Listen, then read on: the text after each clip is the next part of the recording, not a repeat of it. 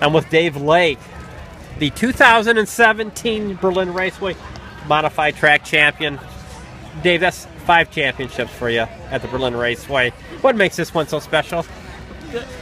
You never know when the next one's going to come, or if there will be a next one. So enjoy them while you can. We're fortunate enough that we have a good car, a good team, and we've had great success this year. And I really enjoyed this year. We had some ups and downs, but that's really what makes it.